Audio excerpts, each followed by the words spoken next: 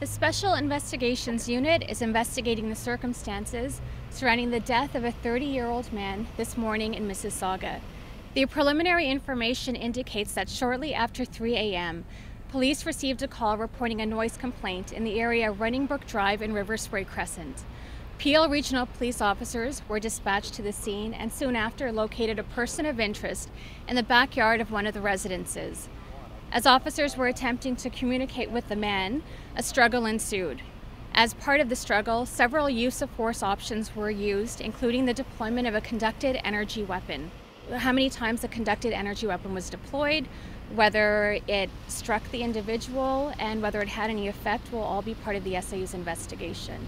The man was taken into custody and soon after went vital signs absent.